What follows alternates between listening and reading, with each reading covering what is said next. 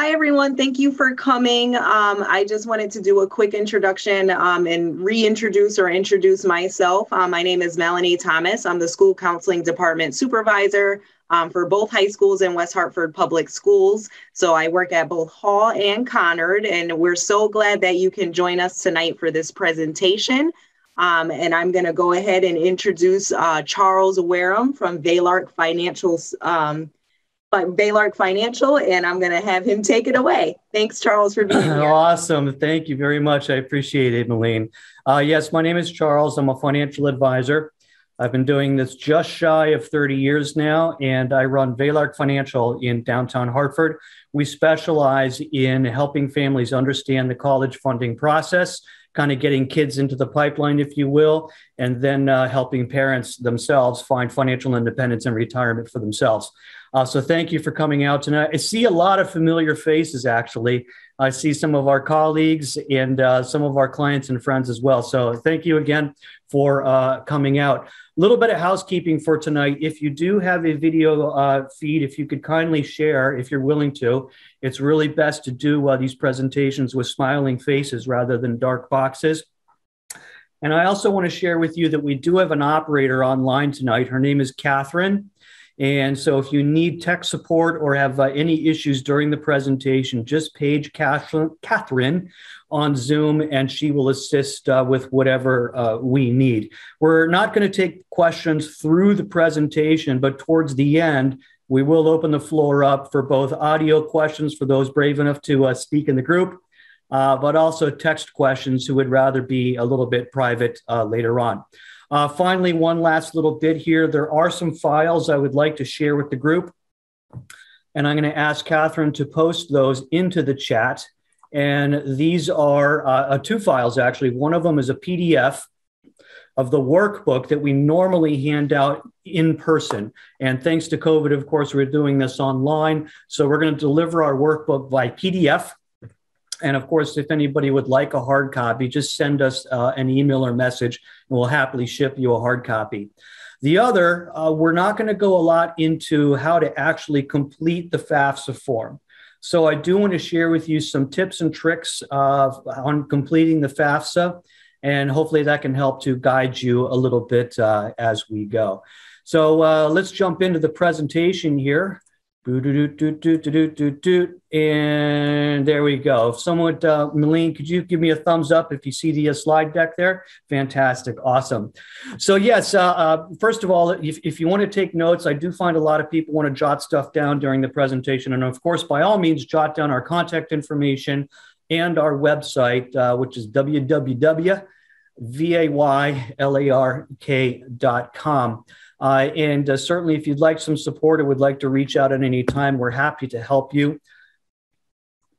And there we go. And I also want to share with you that we produce a lot of video content. So if you go to YouTube and just search Valark, V-A-Y-L-A-R-K, you're going to come up with a lot of content that hopefully can help you in many ways, including a recording of this presentation that was done at Farmington, I believe, earlier this year. And also there is a recording of this presentation done live. I think it was 2 years ago at Glastonbury, and also a couple of other pieces, such as a demo of our how to pay for college building cash flow models. We'll get into some of this, but I just want to make sure you know there's additional content to use if you need to tell somebody else what it was we talked about tonight or refresh your own memory. YouTube and our video content is a great place to go. So, I want to share with you a little bit about myself. I'm a parent just like you, man. I got a sophomore at Penn State.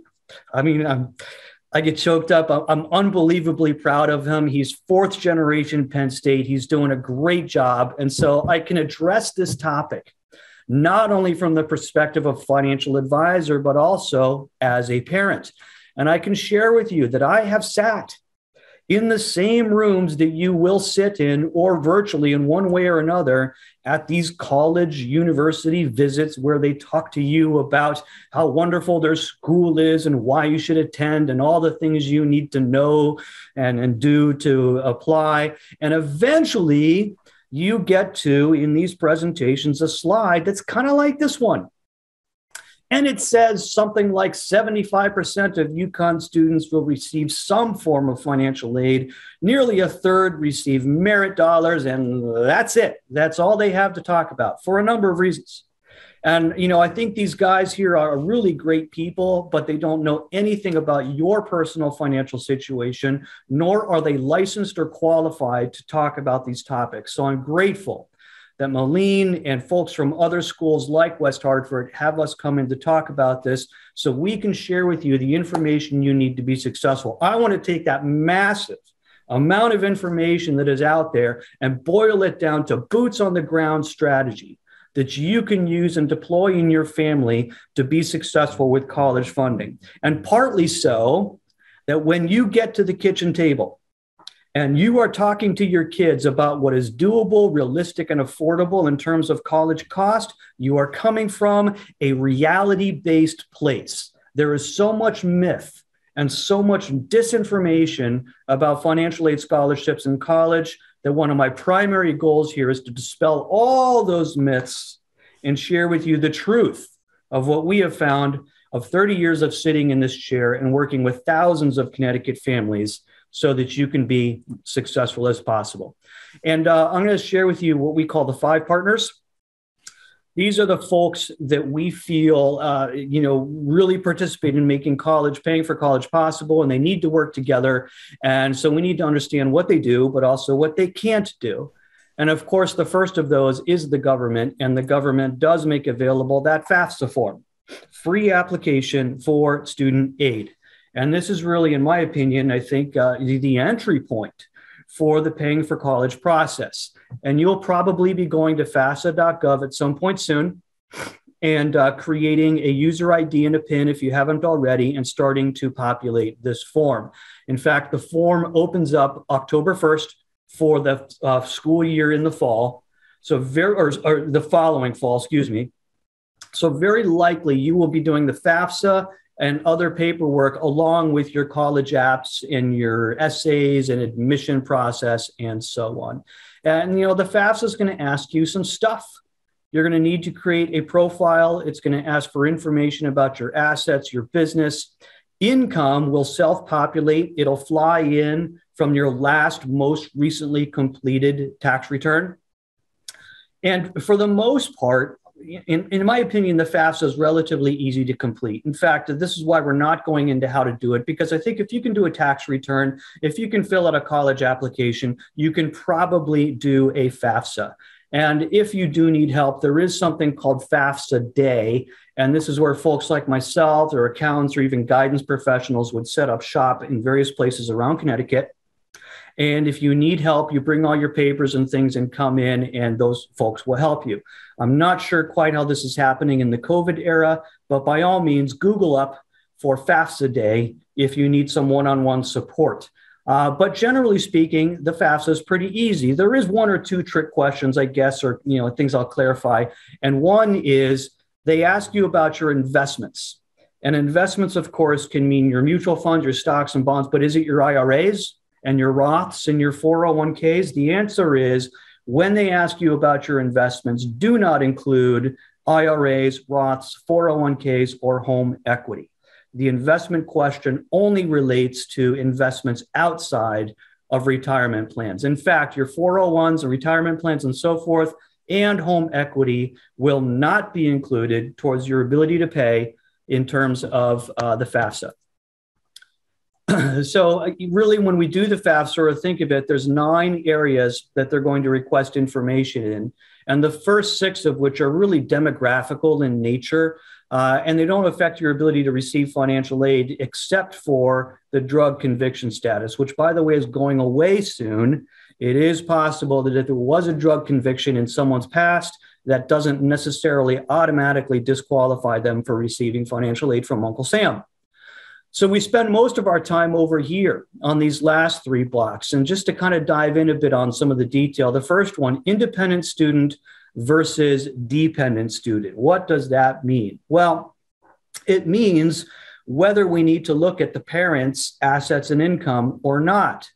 And you may remember from many years ago when you and I went to school, it was possible to live away from your parents, to have an apartment, have a bill in your own name. And if you did it long enough, you were considered independent.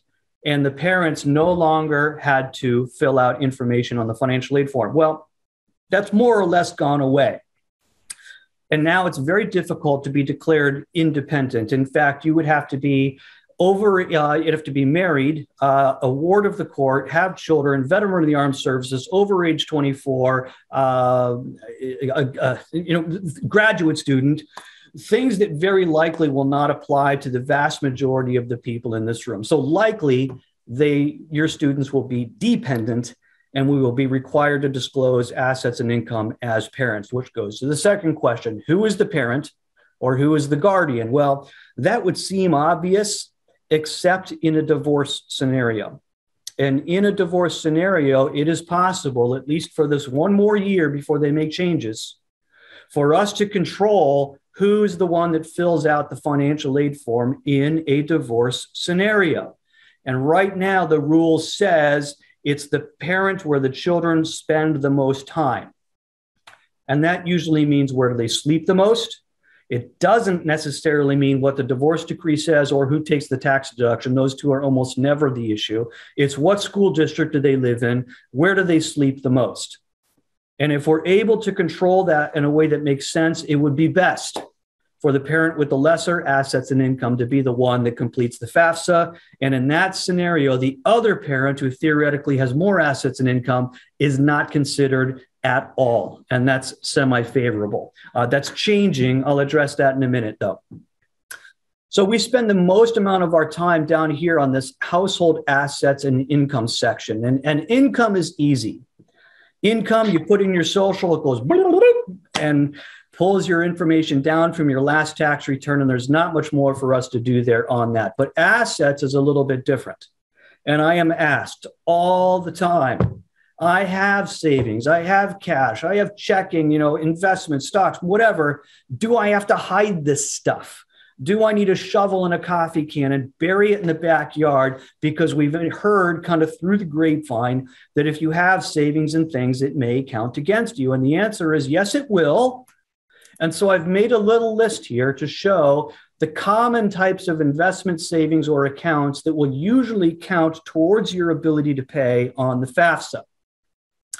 But really what's most important is who owns it.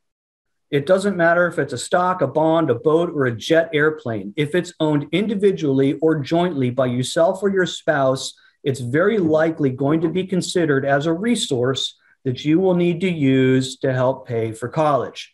On the other side of this little screen here are all the things that generally are not considered on the FAFSA.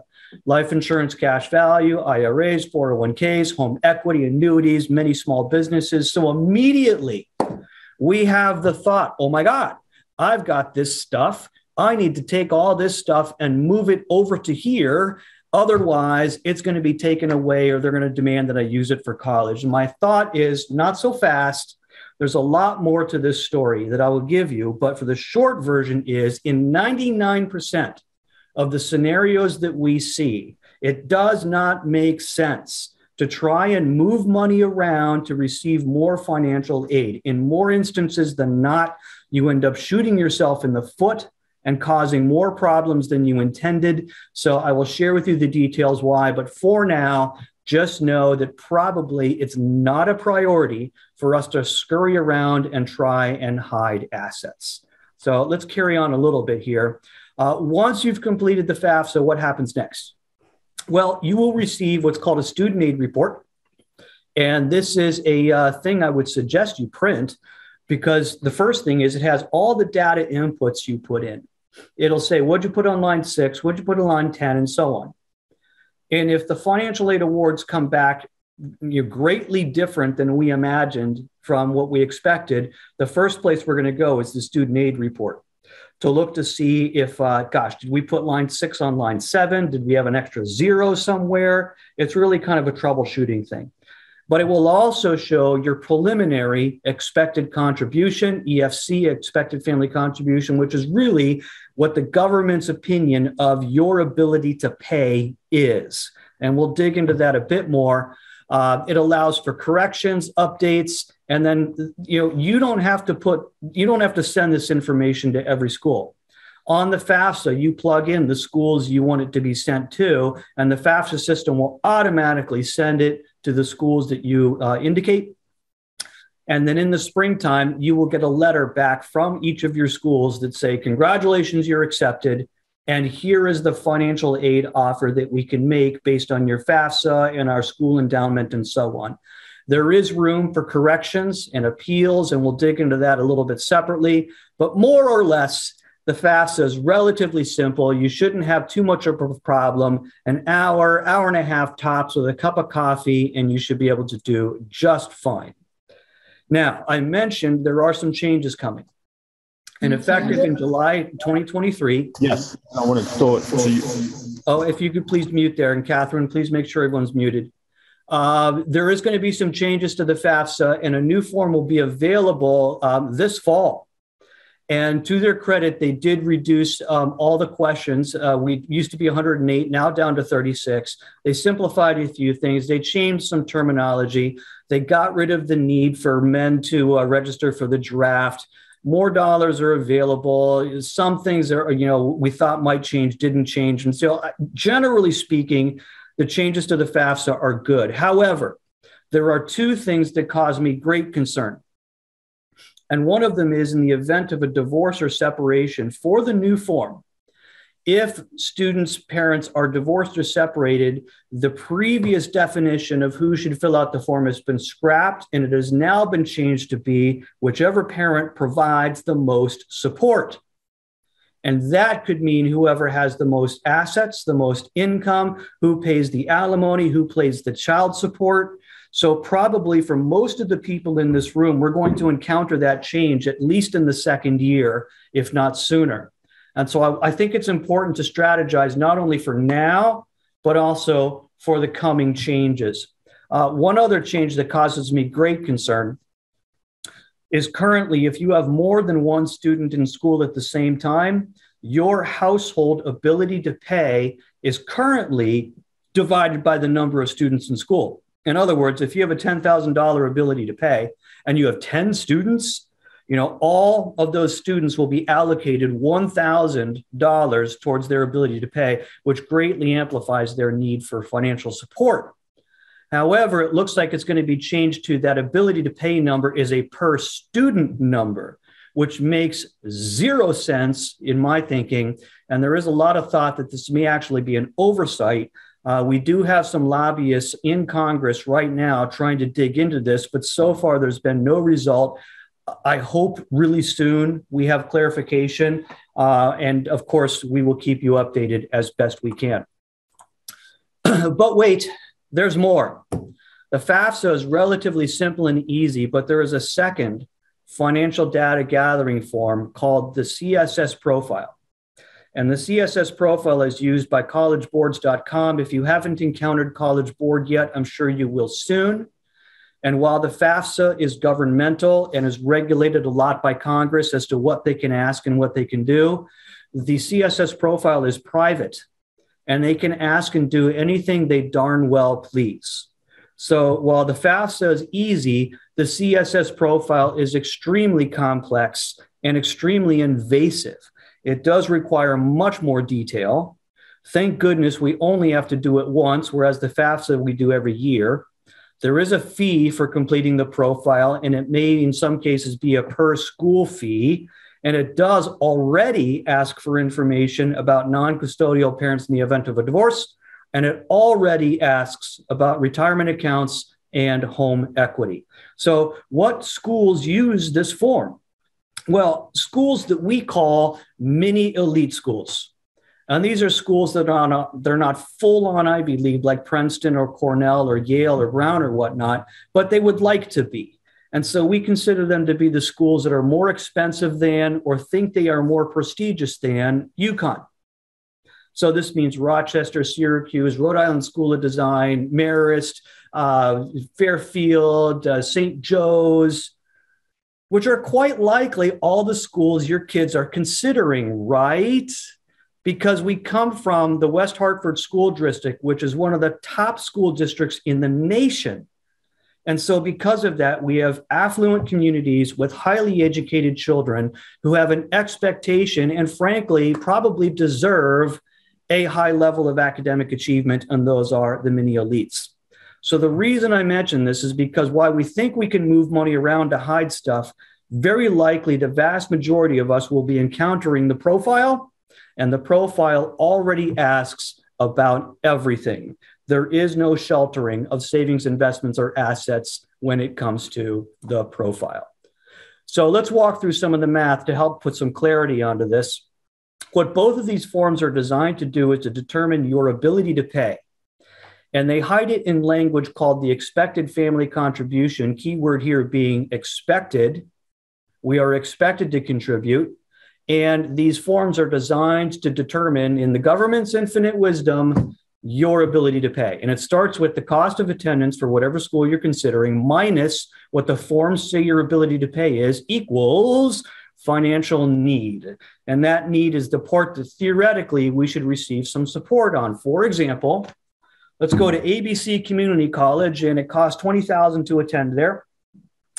And we go through the math and stuff and find that your ability to pay is $5,000, and therefore your need, very simple, 20,000 minus 5 is 15. That's what we should qualify for in terms of a financial package. And most of us go, aha, I get that. That makes perfect sense, which also means that if the cost of attendance goes up because my ability to pay is fixed based on assets and income that I have, shared on these forms, for a more expensive school, my need should go up and I qualify for more stuff, right?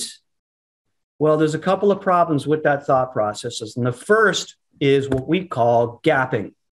And gapping says there just is not enough financial support out there to support these gigantic needs we are seeing at some of these expensive schools. School costs has gone up and up and up and up. And financial aid is being cut and cut and cut and cut. And we're getting this widening gap between what we think the need is versus the types of support that are out there. The second problem is that $5,000 here. I put that there for a reason. And the reason is when we go to talk to families at their homes and say, tell us about your family and your college plans. And by the way, what do you have in your budget each year to help pay for college? Invariably, the answer is somewhere around $5,000 a year. So we think that we have room in our budget, rough guess, $5,000 a year to pay for college. But the financial aid system has a much different impression on your ability to pay. And many times it's a shock and a surprise. So I want to share with you a very, very simple example. A state university, UConn, if you will, $30,000 cost of attendance plus minus. For a family making $125,000 a year of income with no assets, no savings, no investments, just income alone, that income alone will generate $23,000 plus of ability to pay.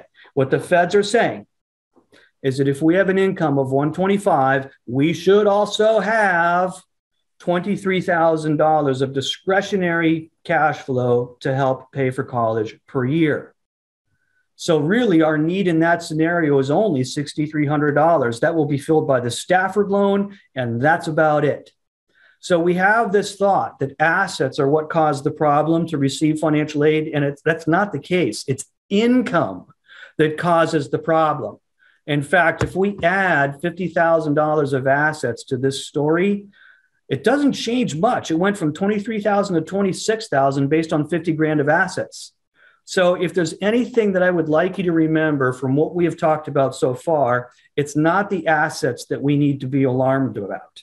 It is the income that we have sufficient enough to live and breathe and walk down the street in Connecticut, let alone pay taxes in West Hartford. Income likely takes us out of range to qualify for what the vast majority of us would consider to be financial aid. Let's dig into this a little bit more. If we looked at the assets and the income of parents and children, they want 5.6% of any assets owned by the kids. The first 17 and some change is free, but anything above that, they want 5.6 to go towards ability to pay. And that's where we say, oh my goodness, I need a coffee can and a shovel and go bury all my stuff in the backyard. Kids' money, they want 20% of anything that has the kid's name on it. But we never really get to the second part of the equation. And the second part is income is assessed at anywhere from 0 to 25% of your adjusted gross income. Kids, they want 50% of everything they earn. But the problem is not, working at Stop and Shop bagging groceries, because we can protect the first 6,300. The problem with kids is capital gains. We have a stock, a bond, or a mutual fund that we've been saving in, and it's done well, right?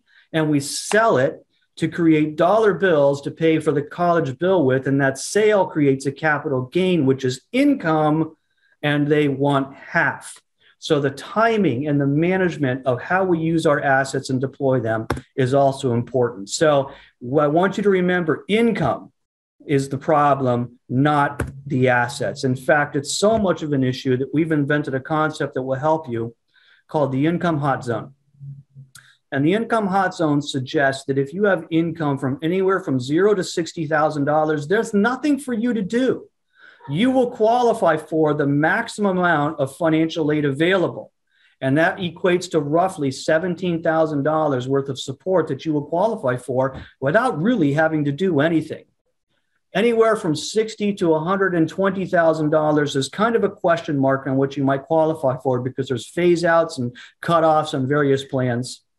But as we get above $120,000 more of income, again, there's nothing for us to do, because you are out of range to qualify for anything based on income alone, for anything except what we call the basic package. And the basic package is $5,500 on a Stafford loan, $2,000 of work study. That's it. That's a known. That's 100% outcome. I can tell you that is what will happen. So in fact, financial aid is a terrible word to describe what we get. What we get is a loan package. And as soon as we understand that financial aid or the support we would see for most families as a loan package, we start to make much better choices about what is doable, realistic, and affordable for school. And that leads us to the second player in this process, which is the parents. And the parents have a role in this. We have to kind of be parents and help our kids make great decisions, because these days, kids are really attracted to, and in often cases expected and feel that they deserve the very best. And college recruiters are definitely talking to our kids saying, yeah, we're expensive, but it's okay. We'll help you out. You'll get support. By the way, would you like a single suite dorm? You want to study overseas? They're a sales force. Their job is to get people to come to their school and pay a lot of money at very expensive schools. And I actually probably need to update my slides here. This is 2020 data. But, it's shocking to say that some of these schools are in the 70s. Even UConn is at 34. Penn State, I tracked very closely. When my son was going in as a freshman, it was 48. It's now 52 for Penn State. Even Central is 26. So we look at some of this stuff and we say, my goodness, how am I going to afford some of these things? And then we remember financial aid, but it may in many cases be, a struggle to get the support we want. It's important to understand what financial aid really means in terms of boots on the ground. And this is a letter I received from a client. It's a couple of years old, but the data is still good. And in this case, they wanted to go to UConn. It's $28,000 of tuition at that time, and they got a bunch of stuff, and the amount due by parents out of pocket was $2,800. And my client calls up and said, this is good, right? I mean, $2,800 out of pocket, that's really good, right? But when we dig in more closely, the vast majority of the support that they would receive is lending. So we're still paying for the total cost of school just over time and with interest. And I think it's important to help our kids understand that in many cases, the vast amount of the support they get is lending. And kids, unfortunately, have no concept of what lending really means.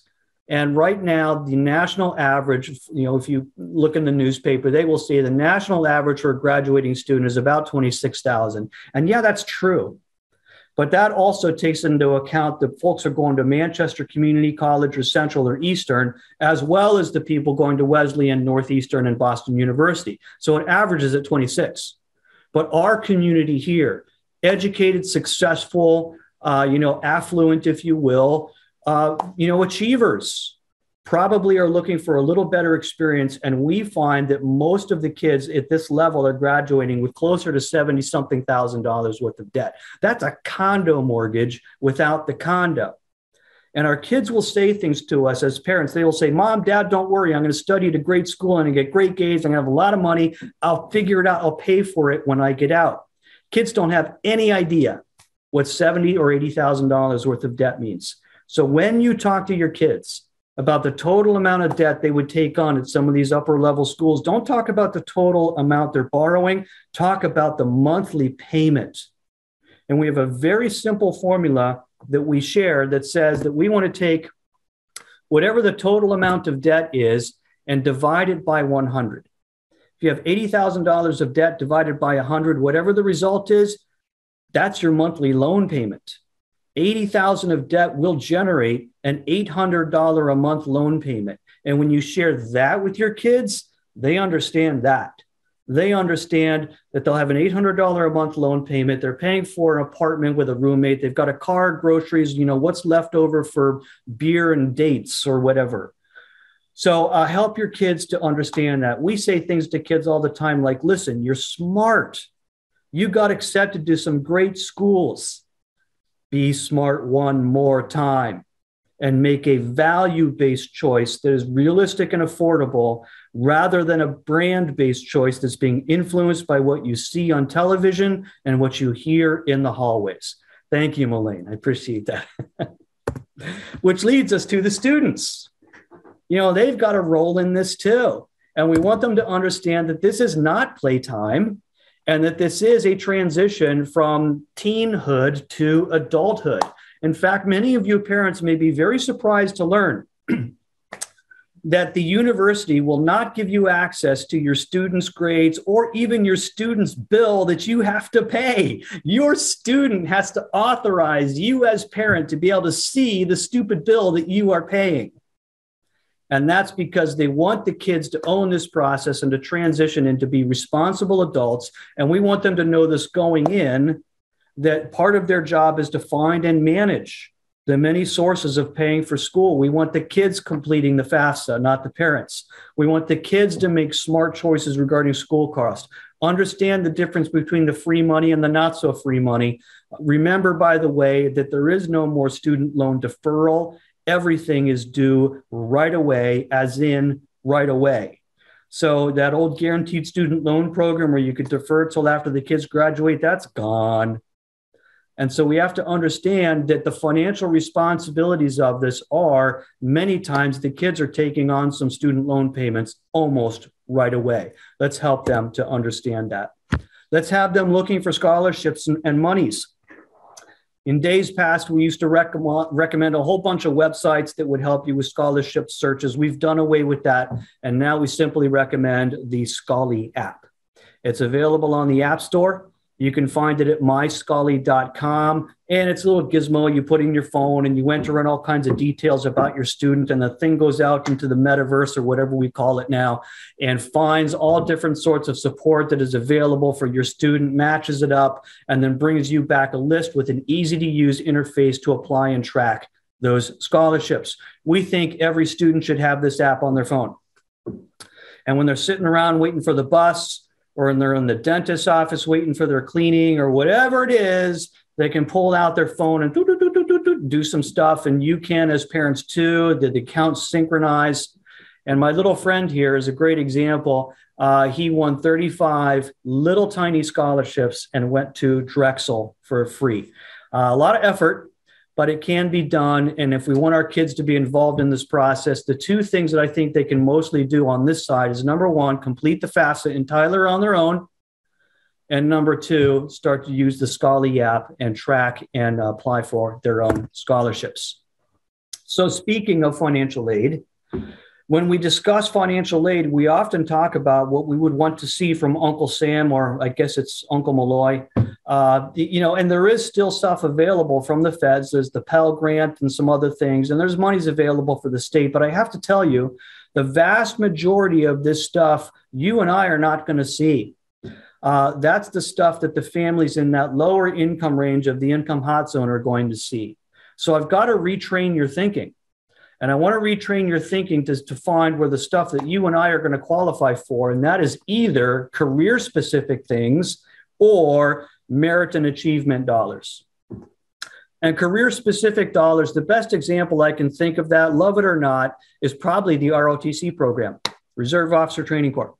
And if you're interested in the United States military and serving the country, you can receive scholarships to go to school. They'll pay for just about everything. You serve in the military after that, and then finish up with possible pensions and healthcare options. Not a bad deal for those who like it. But similar options include the Teach Grant, where if you're willing to teach sciences or math in schools that need it, you can receive loan forgiveness and grant dollars. There's dollars available for healthcare, nurses, firefighters, and police officers. So consider Googling up for the field of study that your kids are interested in, and you may find some career-specific stuff. But by far, the most successful results are achieved through merit and achievement dollars. These are scholarships dollars or academic awards or leadership grants. And the vast majority of this always has been and always will be grades-based. And I'm often asked, well, what grades? Well, on an unweighted system, this is kind of general, but here's a thumbnail. We suggest that the scholarships and achievement and merit dollars start at about a 3.5 GPA. And around that level, you start to see the presidential scholarship for perhaps $8,000 a year. As you get up to 3.6, 3.7, that goes to 12, even $16,000. Going beyond that, 3.8, 3.9, you're going to start to see money from the endowment and the grants from the universities themselves. It's not unusual to see upwards of $30,000 a year in support dollars. Get up to 4.1, 4.2. We start getting into the high 30s, even low 40s in terms of support for college. So we really recommend that the Scully app is kind of cool, but you're nickel and diming it $1,000 or $2,000 a year. If you were going to spend money on anything or spend time on anything, I would suggest it's either SAT prep or involvement in the community or outside activities in school, leadership programs, Candy Stripers, the EMT program, Eagle Scout, Civil Air Patrol, whatever it is that you can bring in these achievements and letters of recommendation and certificates of award and newspaper articles and all those things we want to build and put together to really put the best foot forward for our students. And that tends to lead to significant amounts of money, both at state and many elite schools, which now leads to the next player in the process. And the next player is the schools. And their job is to make an offer. And sometime or another, usually in the spring of the senior year, you're going to get a letter that looks something like this. Now, I've summarized here, but this is actual data from an actual student a few years ago. At the time, Rochester was $50,000 a year. The student had very high achievement in terms of grades and class standing. And Rochester says, wow, we'd love to have you. And so we'll offer you upwards of $20,000 worth of grant and scholarship dollars, the max amount of work study that was available at the time, the maximum subsidized loan, which, by the way, that $3,500, that is the only loan where the payments and interest are deferred until after graduation, and the max you can get is $3,500. But they also offered the $2,000 unsubsidized. That's the one where the payments and interest start right away. So all in, $27,000 of support. They met more than half the cost of school and said, hey, how about you come to Rochester? And she says, gosh, thank you guys. That's great. But I really want to see what UConn has to say. And so we sent the same package to UConn. And UConn says, well, you've got great achievement. We'd love to have you. We will offer $4,000 on an academic excellence program. We'll give your parents the privilege of borrowing $15,500 at 7.9% per year. No work study, no subsidized loan, all unsubsidized loan. And how about you consider coming to UConn? And we says, well, gosh, I know you can't put a lot into the academic stuff because you don't have these huge endowments, but you also don't cost as much either. So maybe it's okay. But I wonder about this stuff. Federal programs, federal work study, federal direct program that is offered at one school, but not offered at another. That's bizarre. These are federal programs, right? Shouldn't they be consistent between schools? And the answer is no. And it's because the feds drive this money down to the school level for them to distribute how they see fit in order to attract whoever they want to attract. And when I said that or saw that, I said, aha, I got you. Now I know we can negotiate. So when you get your offers back in the springtime, we are not done. We have seen in many years of observation that schools will offer about 70% of their total awards for the year on the first round. And that is because they want to leave room for the negotiation and appeals. So we suggest that after you get these offers, you narrow it down to the top 2 or 3 choices, and now we go into the negotiation phase. There are 4 points that we can negotiate on. Point number 1, unmet need. Remember a bunch of slides ago, we talked about gapping, how there might be, a higher need than is being filled by the dollars that are available. That's the single biggest thing that we want to start our negotiations on. Number 2, unusual achievement. What can we bring forward about this student that is unique and exciting? Their leadership certificates, their service in the community, their Eagle Scout, if they're Civil Air Patrol, their SPATS awards, whatever, your sports, newspaper clippings. We want that school to understand what a fantastic student they would be getting if only they could help just that little bit more. Number 3, unusual circumstances.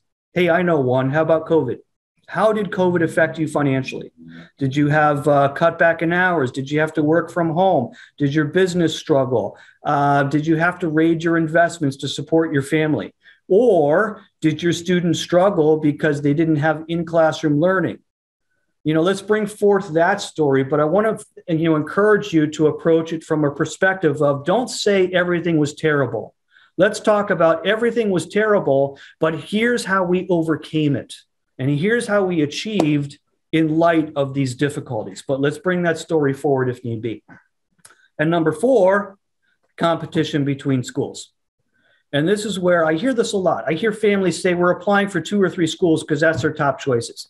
Yeah, but we need probably 8 to 12 offers in order to have enough competition between these schools where we can say to school A, we'd love to come to see you guys, but school B over here offered us whatever.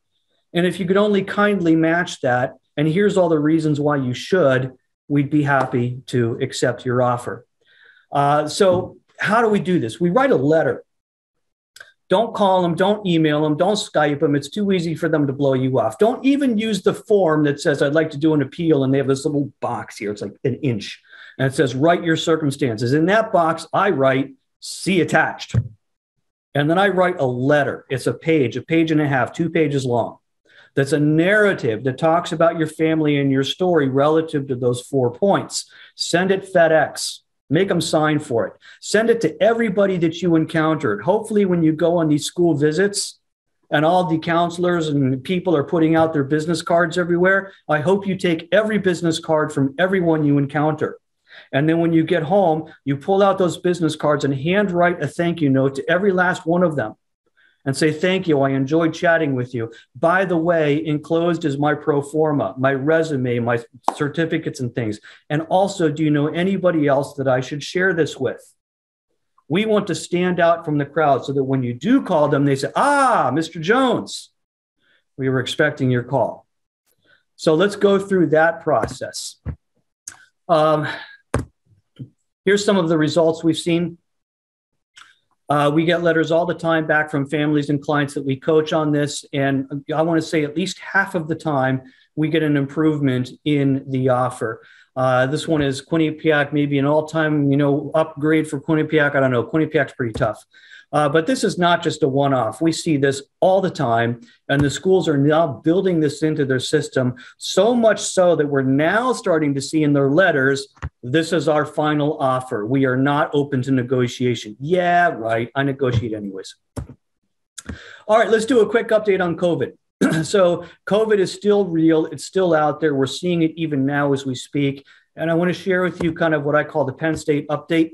When my son was first going to school as a freshman, it was total shutdown.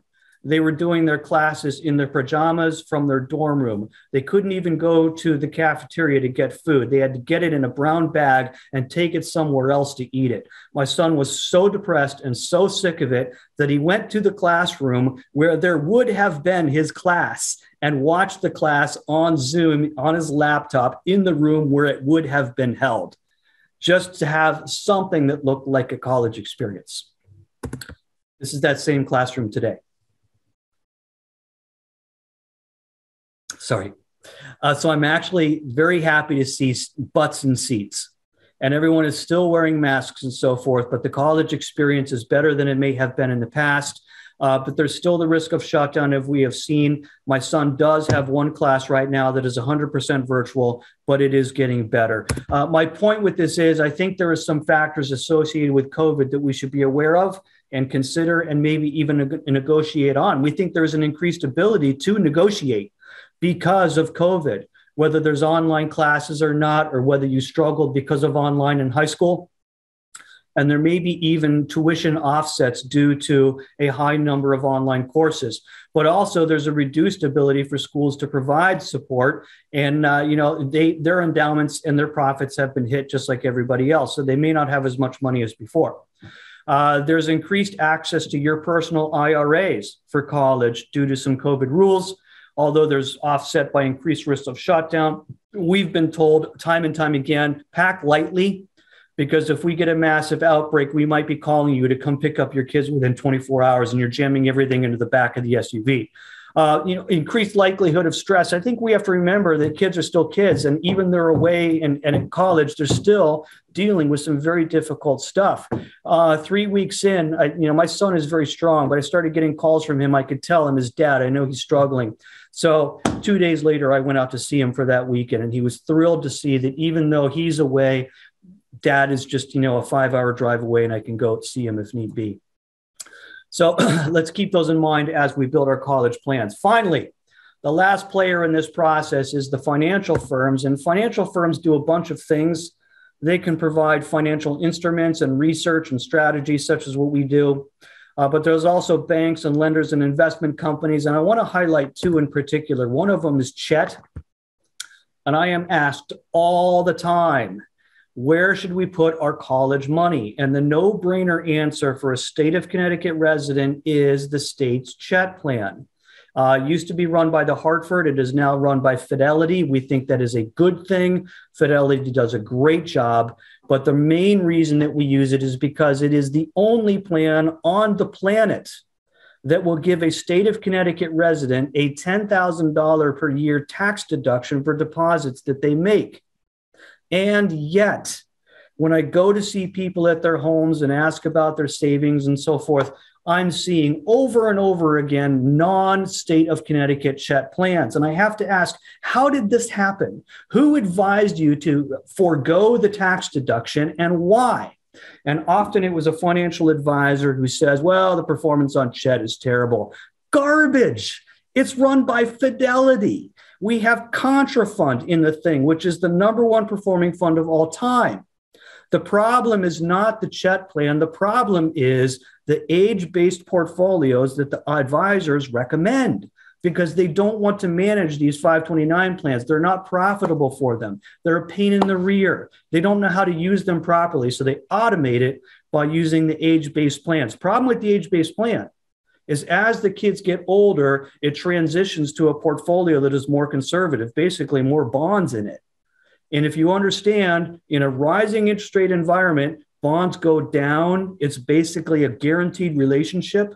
Your 529 plans in the age-based portfolio have a component that is very likely underperforming. So the problem is not the plan, it's the advisor who doesn't know how to use it. And I would encourage you that if you have a non-Chet plan, to ask your advisor how that happened. The second, folks, I want to point out is Chesla.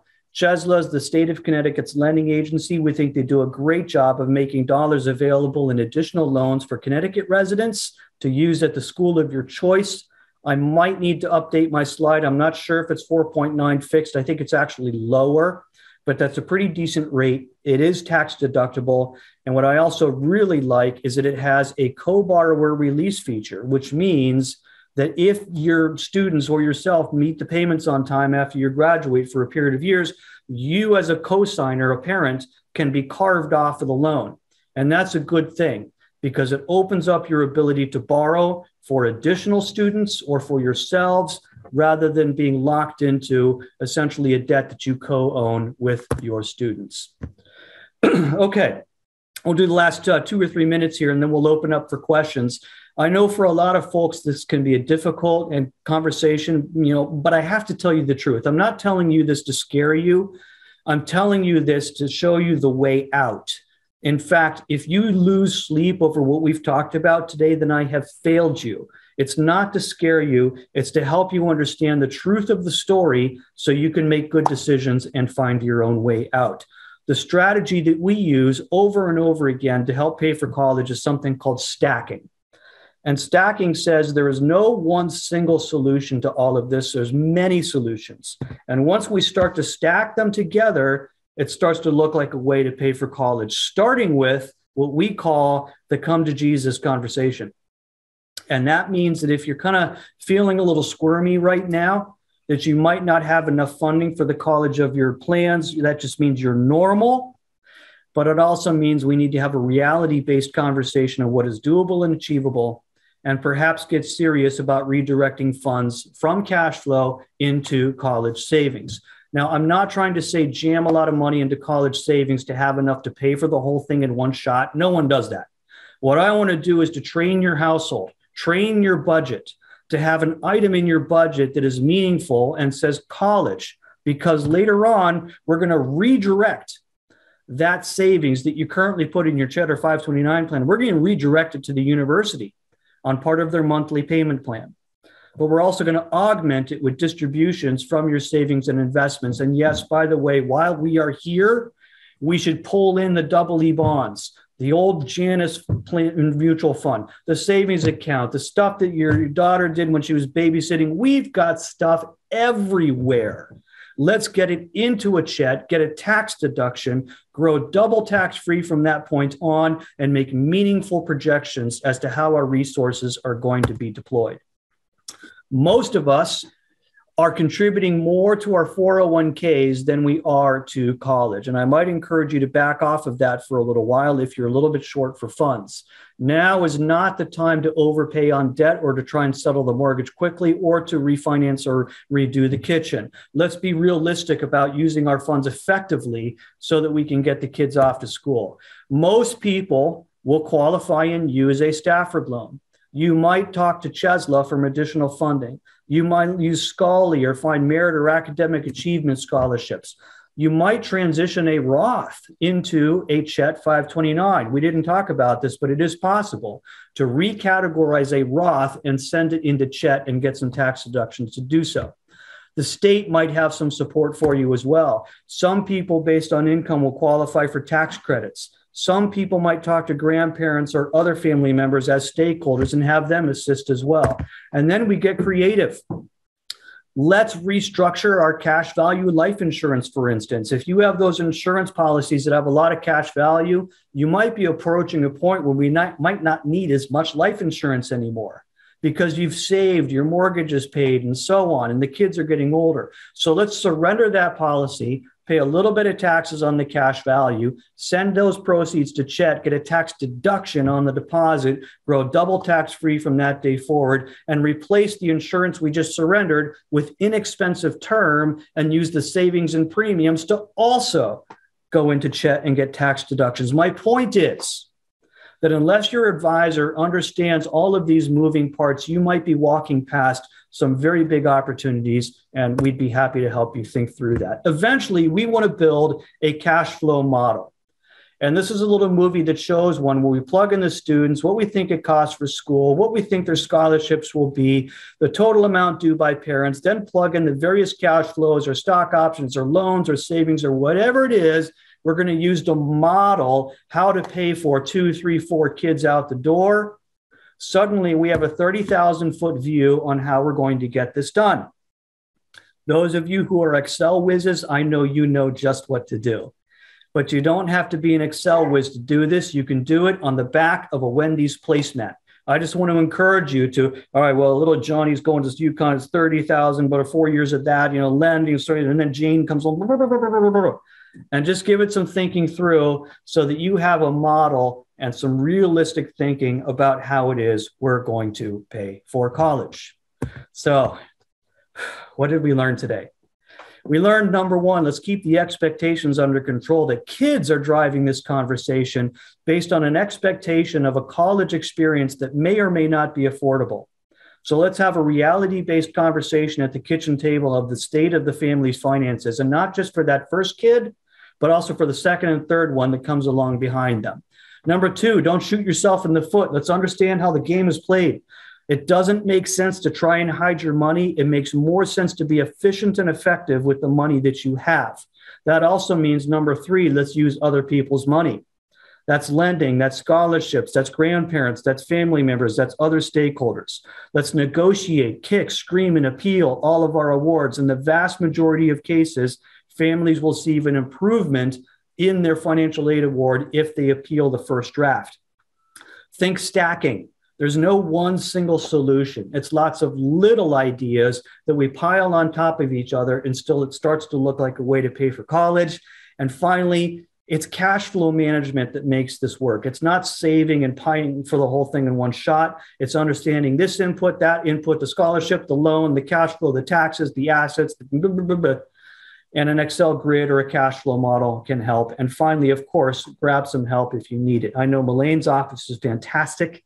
They have great resources on scholarships and also families that have gone before you. They can tell you what other students have done, and hopefully those things will help you. So I know we just blasted through a pile of information, and I do want to stop and kind of open the floor for questions. So if you do have a question and you'd like to share with the group, please go ahead and just unmute yourself, and we'll take a round of questions if we can. So please, anyone at all, go ahead and unmute and fire away. Any questions or thoughts? Any questions, any thoughts? Go ahead and please unmute. Can you go over the 4 points that you said? Yes. Okay, thank you. Thank you, Zobia. So really quickly, the 4 points. Number one, unmet need. That's the mathematical difference between what the system says you should be able to afford versus what you are actually given in terms of financial support. If you want to do the math on that with me, I'll be happy to look at it, your family. Send me a note, send me your numbers. We'll take a look at it. Number two, unrecognized achievement. Let's draw forward what is special and unique about this student. In fact, let me show you something really super fast. We believe in creating a pro forma. I call it a pro forma, but it's really a letter that is a summary about your student that introduces the student to the school. And maybe inside of that is some letters of recommendation, that they've received, maybe a copy of their recent resume, but also copies of the certificates and awards that they have earned, even so far as to go to photographs of them doing all these amazing things that they have done. So we want to bring forward this story about your student to the people that are decision makers on it and make sure they're really clear on what a fantastic student you have. Number three, unusual circumstances. Did someone get laid off? Did COVID affect you? Did your business get hurt? Was there a healthcare crisis? Did any of the unusual circumstances that make it challenging to pay for school or to save for or invest for school? And finally, competition between schools. Don't be afraid to share the awards from one school with the school of your choice and say, I really want to go to Boston University, but, gosh, Fairfield offered this amazing thing. And if you could only match it, that would be helpful. So thank you, Zobia. Great question. Others, please. Any other questions at all? Yeah, I have a question, Charles. Yes, thank you so much. I attended your this webinar live in Connor. It was okay, really great, excellent. 2 years ago, I have a question for you. So the FAFSA, when we submitted it, which I did already, and it was based on 2020 tax return. Yes. And now my child has been accepted to 3 schools. And now we're waiting, crossing our fingers. What is the package? What is the financial package will look like? The thing is, in 2021, I got laid off. So I stayed for almost 14 months unemployed. And all of a sudden, not all of a sudden, of course, I did an effort. I got a job where I'm going to be making 40% more what I used to make, like in the $300,000. I understand. But then the schools are asking us for special circumstance to give them the estimated 2022. Yes, of course. So what happened to 2021 where we didn't have any income and we lived under unemployment for about 14 months. And so I need time to build up again my funds. Yes, well, that's absolutely an appealable point that you should bring forward. I think it's important to tell the whole story. And this is why we say when they ask you, tell us your story, and they give you this 1-inch box to tell the story, that's not sufficient. We want to have, a page and a half, whatever it takes to tell your story. And don't be afraid to hold back on what happened in 21. Those are relevant points. Now, you have to complete the FAFSA based on what legitimate questions and numbers you have. But the whole negotiation and appeal process is designed to accommodate all those special circumstances that don't show up on the FAFSA. You're a great candidate for appeal. If you'd like to talk more about that, just send me a note later. I'll show you how to contact me. I'll be happy to help you. Sounds good. Thank you. Thank you. Great questions. Others, please. Any other questions? So go ahead. Let's do Jane first and then Kathy. Okay, Jane, go ahead. So where does the 529 funds, where do you report those, and how generally does that impact what the school gives you? Because a few years ago, I had a cousin say, you may as well do your roof rather than putting money in your 529 because they're just going to take it right off the top. So I'm going to disagree with your cousin because they don't take it away. Nobody's going to say you have to spend your 529 or you have to sell your car. That's not going to happen. They're just going to say, based on your resources, here's your ability to pay. And, you get to make a choice on how to deploy your ability to pay. It's an expensive school or an inexpensive school. We make value-based choices on the brands we want to buy, and we're not going to be rewarded for an expensive school. Now, to your question, 529s are considered a parental asset, which is favorable. Parents' assets are counted far less than kids' assets are. However, it is probably irrelevant because your income very likely takes you out of range to qualify for anything from Uncle Sam, and the assets just make that non-qualification that much worse. So we generally suggest don't worry so much about the assets, worry more about how are we going to manage the resources you have to be as effective as possible. But I would not spend them down because we're going to need them. Don't put the roof because the only way you're going to get the money back out of the roof is to borrow to get it back out. So please, hang on to those 529s. Let's find a way to deploy them. Kathy M., you had a question, please. Yeah. So we're going to have some kind of loan involved. And now my son has been offered subsidized loans. Yes. Just a minimal amount. And then, of course, there's me. Is it better to have a parent take out loans or the child? So it depends. We don't have a lot of choice on this. Any education loan, with one exception, will be taken in the names of the students with parents as co-signers. The exception is the PLUS loan program from the feds, and that stands for Parental Loan for Undergraduate Students. We frown on that program because it is a parental loan and you have no chance of handing it off to the kids unless you want to have them pay you and be their banker. Plus, the interest rate is very high. We recommend Chesla instead. I also recommend Citizens Bank. They're actually doing a really good job right now in the college loan market, and they're very competitive. But we want the loan in the kids' names. We want them to own their package of loans.